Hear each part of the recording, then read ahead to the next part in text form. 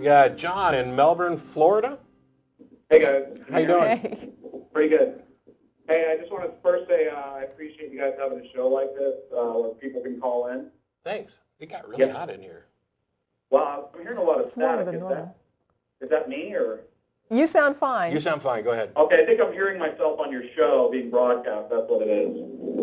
Okay. Let me just try to ignore it. It kind of throws me off a little bit. I got a couple things really quick before I get into my question. What you were just telling the previous caller about the claim thing, as in guilty or not guilty, you claim we don't call ourselves the not guiltiest. But I think in statement, you're correct, but in what you actually do, indeed, you're totally contradicting yourself. You have a show called the Atheist Experience. To go ahead and put a show on the air like that, you are making some type of claim. Yes, I'm claiming that I don't accept theistic claims. Okay, and then that's not my main reason for calling anyway. And another thing, I think what the previous caller was trying to narrow down was either intelligence caused the universe or not. And if you say intelligence did not cause the universe, I'm not specifically referring to God, I'm saying intelligence. By default, you were saying the non-intelligence caused the universe or no intelligence at all, because there's neither a thing that is not intelligent or intelligent. It's either one or the other. So in that way, whether you open your mouth about it, you are by default in that position. Let me see if I can phrase it this way. I agree. Either the universe is the result of intelligent causes or it's not. Those are the only two possibilities. And my position is that I am unconvinced that intelligent causes are responsible for the universe. Okay. Now, I'll go a step further and say that all of the available evidence points to unintelligent causes for the universe. That is my assessment of it, but it's a different issue from whether or not I accept the bald, unfounded assertion that intelligence is necessary and responsible. That sounds fair enough. My question is, do you believe that God is improbable? Go ahead, because that's what I was going to ask. Which God? The Judeo-Christian God. The God with the characteristics of that God: eternal, maximally great being, intelligent, all-powerful. If he's both all-powerful and all-knowing, and if he endowed people with free will, then at some levels he's contradicting. Is that what makes him improbable, though? Well, that would almost make him impossible. I mean, if you define a God in such a way that it is logically self-contradictory, then I'd say that that God is impossible. And I think that some definitions for the Christian God definitely do that. They're kind of naive. They're not used. What a lot of apologists have done is said when they deal with the Christian God's supposed omniscience or omnipotence, they say God has all powerful that is logically possible, that type of thing, in order to avoid the contradictions. My thing is that I can't tell you how probable or improbable such a God is. I am not convinced that that there's any reason to think such a God is probable. And if you take the additional claims that people make about this God, for example, with intercessory, I'm going to put you on hold because we're getting like Some kind of wind or something, but you can still hear it. When you take the claims that people make about this particular God, things like intercessory prayer, or God has a plan, or God wants this for you, or, for example, Ray Comfort, who says he can demonstrate God exists to anybody in 30 seconds, because if you just kneel down and sincerely ask God to reveal himself to you, he will. Well, there are people who have done that, including myself, and I didn't get any revelation, and the response is, well, you weren't sincere enough. Well, okay.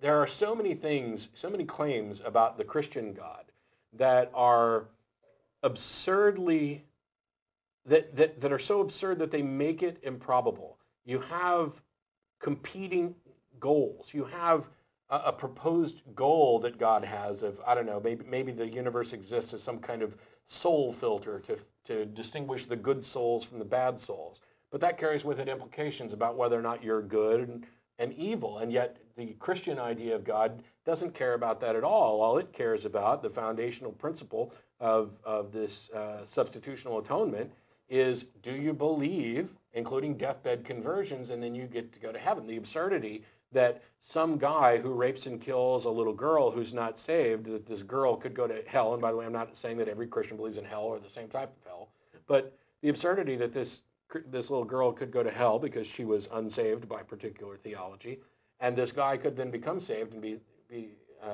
go to heaven. That is not a system that I would assess as perfectly just, and I don't think anybody else would either. As a matter of fact, I'd say it's perfectly absurd.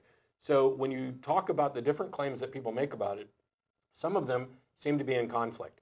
And since we can't get any resolution on, I mean, you know, like Tracie asked, well, what do you mean, which God are you talking about? You said the Judeo-Christian God and listed some qualities, but, you know, I mean, there's 1,000 denominations of Christian. Right.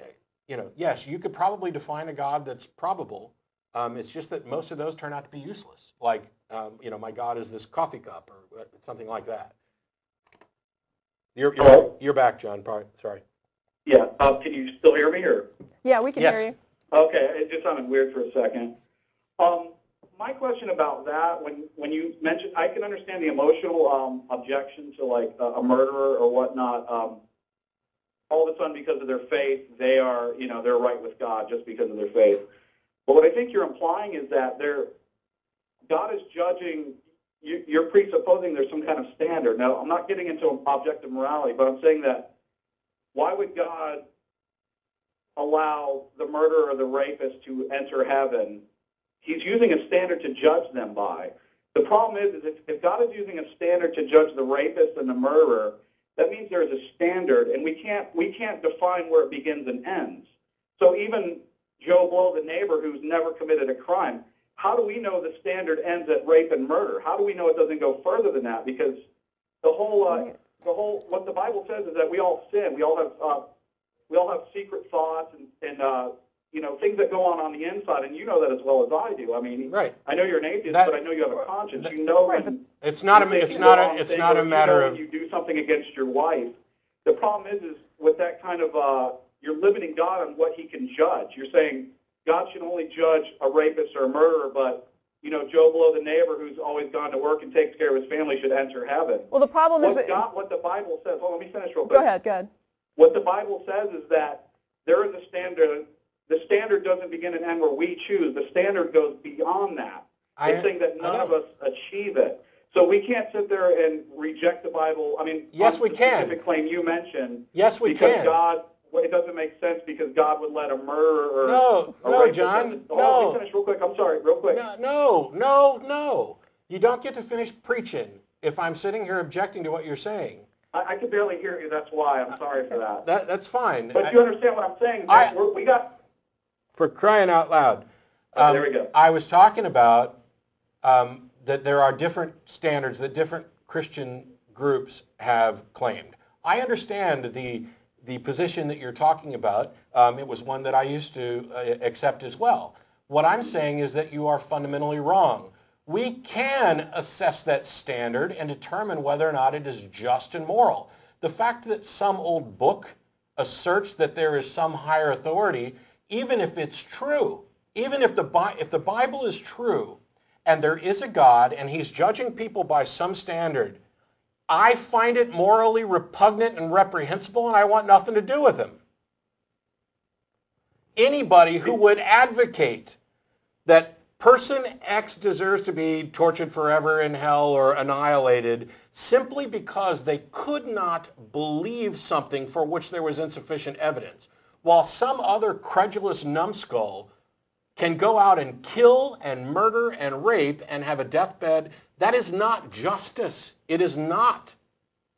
And I am imposing my own moral standards on it. But you know what? I'm more moral than the God of the Bible. I'm more moral than any character in the Bible. And so are you. And I wish people like you would own up to that and realize it. Instead of saying, oh, there's some standard that we don't understand. Oh, for crying out loud. Is there any possible way you could conceive of a standard that would punish this person and not punish this person when everything about you tells you that this person is a sick, evil predator and this person is an innocent, good-hearted individual? Can you even remotely conceive of that? And why would you care that somebody else can? I got you. I understand. I feel the force of your objection. What I'm saying is if God can judge a rapist or a murderer, what makes you think he can't judge us? I'm trying to clarify what I mean here.